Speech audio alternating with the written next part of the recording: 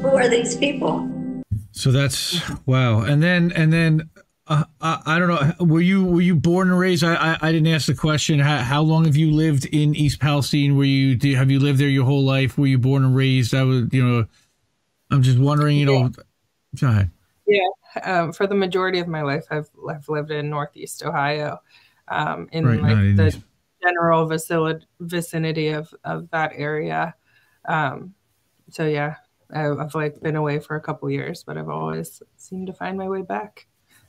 I mean, one of the things that, unfortunately, the homeowners, the people who own homes and have jobs, I mean, this is one of the things that I keep coming back to in my own head is, you've got to go to work and the area is possibly toxic and contaminated, allegedly, quote unquote. I mean, we don't really know. And this is where your home, your livelihood, all of your financial investment is already located. Your family's here. I mean, they poisoned your town. What do you do? I don't even. I'm so glad you're organizing your residents to kind of share knowledge and resources, because I can't even imagine and it could happen anywhere. That's the scariest part to me, is this could happen anywhere to any town, and we need to let everybody know that this could happen, and there needs to be more of a plan in place. We need to do more to help you.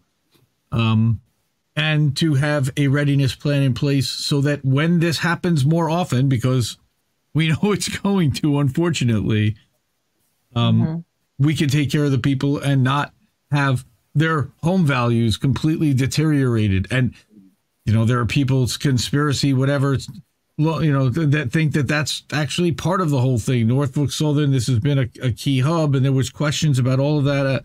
I don't want to get into the politics of it, because you guys are dealing with the reality of this every day. We've met some people that they can't retire now.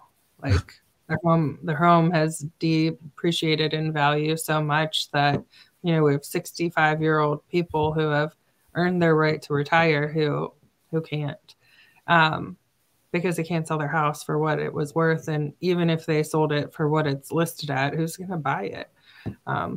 Exactly. Yeah, but Alan Shaw's sorry, so he's really sorry this happened. Yeah, we know he's real sorry. Also, if I could just couple things I just wanted to note was, first of all, we do know that this area is not safe. That's not something that we don't know. That is something we do know. We know that because we have actual data showing us that the number of people who are reporting daily that they are smelling intense smells of toxic chemicals has not decreased. In fact, today, the reports are that people are smelling it worse than ever because of the cleanup. So we know for a fact that people are being exposed to these toxic chemicals. We know these chemicals are toxic. We know that for a fact. And we know that people are being exposed to them because they're smelling it. So those are two things we do know. The things that we don't know are exactly what chemicals they're being exposed to. And the reason we don't know them is because the EPA has been deliberately obfuscating and running cover for Norfolk Southern, because as long as we don't know exactly what chemicals they're being exposed to, then it's difficult to prove legally that these people have been harmed. And that's the whole point. That's what it's all about. It's all about running cover for Norfolk Southern to protect them. And it's not just about the money, because because there's going to be a lawsuit, and the Norfolk Southern is going to shell out however many millions of dollars, and the lawyers will collect their pound of flesh, and the people will get their $1,600, $2,000, $3,000, whatever petty amount of money that the Norfolk Southern can be made to part with in the legal system. But I don't think that's really the issue people should be concerned with. The problem is that felonies were committed. The problem is aggravated arson is a felony. Poisoning is a felony. A conspiracy to cover up any of those felonies is also a felony. Anybody participating, anyone with knowledge that these people have been poisoned, who is actively participating in covering up that these people have been poisoned, is committing a felony. Everybody who is aware that Norfolk Southern set all these other things on fire that they did not have any permission to do, which caused harm to people, and is covering that up and helping them covering up is committing a felony. All of these people are committing this is not a white collar crime. It's white collar in the sense that only somebody in a corporate position could possibly do this and get away with it. But it's not white collar in the sense of it's like there's some person embezzled billions of dollars from stealing from millionaires. That's not the issue. This is a level of damage that is being done to life that is no less, and in fact considerably greater than what have already been adjudicated in international courts as a war crime. This is the sort of thing that a much smaller version of this was used as a pretext for the United States to go into Syria and actively attempt to overthrow their government because they were accused of gassing people. That is what is happening. They have just exposed millions of people throughout the entire Northeast to a toxic cocktail of chemicals, and we don't even know what that toxic cocktail of chemicals even is, and they're not even trying to find out. And the reason they're not trying to find out is because as long as they don't test, as long as they don't do the test and find out what chemicals they are, they can pretend they aren't there. And they did that intentionally. They did that bird intentionally. They knew what they were doing when they did it. It's not that 100%. There was Absolutely. negligence or that they didn't know what was going to happen. Absolutely not. No, none of these things are secrets. It's not a secret that if you burn the paint, just for instance, just the paint that's on the train cars, it's not a secret. Like we know that makes a certain amount of dioxins. Just for example, like there's not these people. And in fact, the reason we know this is because Aaron Bragg, one of our team members. Big up to Aaron Bragg. He's phenomenal. Actually did an interview with Status Quo, which I suggest you all check out if you're listening to this.